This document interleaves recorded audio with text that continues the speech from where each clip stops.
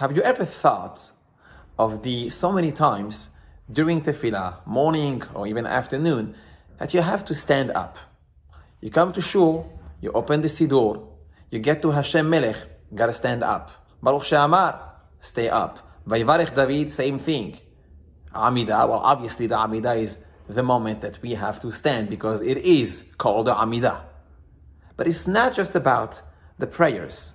We have in the Torah some specific mitzvot about standing up. The Torah says, "Mipenei seva takum vehadarata penei zaken." Whenever you see someone old, you have to stand up for that person.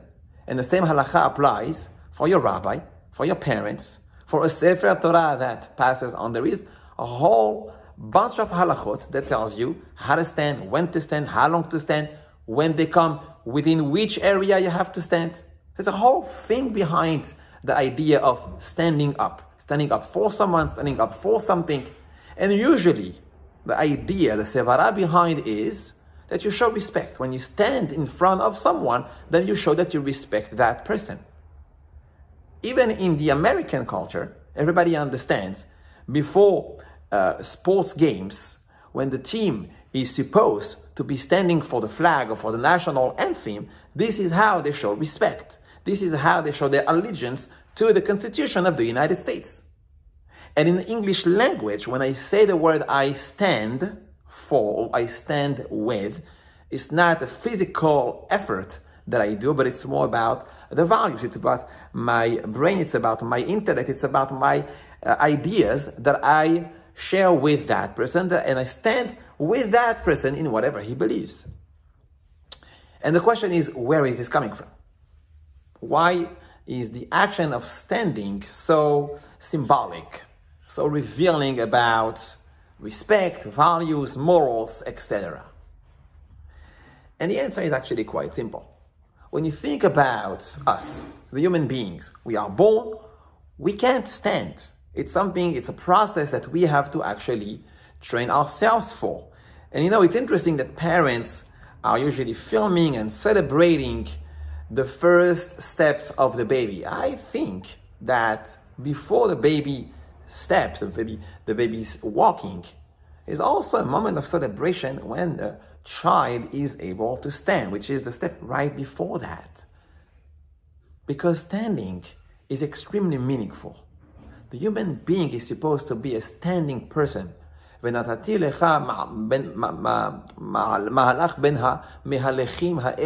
Which means that there is an idea where, unlike the animals who are usually walking on 4 feet, we walk on 2 feet because we are supposed to be standing people. That's who we are.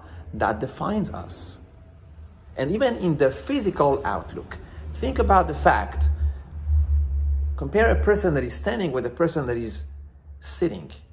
Well, the person standing is simply or looking bigger, because that shows the concept of greatness. It shows that we have to aspire, we have to have ambitions to continuously grow and reach the maximum of our height, not just our physical height, but our spiritual, emotional, intellectual height. And the idea of standing reminds us, ourselves, that we can be in front of someone who is greater, bigger, or that we have a task ahead of us. We have a potential in ourselves that is bigger than what we expected until now. And we have to continue to demand and to push ourselves towards that goal. The reason that I'm saying all this today is because this week's parasha, it's a small, tiny parasha, only 40 pesukim, Parashat Nissavim, is part of the last words of the will, of the testament of Moshe Rabbeinu. Moshe Rabbeinu is about to depart to the Olam HaEmet. He's going to leave the Jewish people. And every word that he's going to share with them is so meaningful, is so powerful, and it's supposed to have an impact for the rest of their lives and ours as well. And he starts the parasha with a bold, straight statement of Atem Nissavim Hayoun kulechem lifnei Hashem Elohechem. There is here an element of shock. He's trying to shake them up. He's trying to make an impact. And what does it say? Atem Nissavim Hayoun. You are standing. Because he wants to remind us with a real perspective. What do we stand for? Or more specifically, who do we stand before? And he tells us, Atem Nissavim, the greatness, the potential you have as standers, people who stand up, human beings, Am HaNivhar, is that you stand before God. And you know when? Hayoun. Atem Nissavim Hayoun. It's not just Rosh Hashanah. I know that Hayoun is Hayom Arat Olam, but Hayoun is also Kol Yom Hiyu Be'ainecha Kechadashim. Today, every day that you wake up, when you are in bed, the first action that you do after you wake up is you stand. What are you going to stand for today? Why will you fight for? Who will you fight against? Oh, who will you help? What will you do that will make you a person who deserves to stand up and high? And he tells us, Kulechem, Atem Nitzavim Hayom, Kulechem, Rashechem, Shivtechem, Ziknechem, Shotrechem, Kol Ish Israel. It doesn't matter who you are. It doesn't matter of your social status, of your financial status, and even of your health status. At the end of the day, there's always something that you can do, you can achieve, and be great. Because this is the goal. Man was created to resemble to God. Man was created to elevate himself, to stand up, and to make every single day a greater, better day than the one before.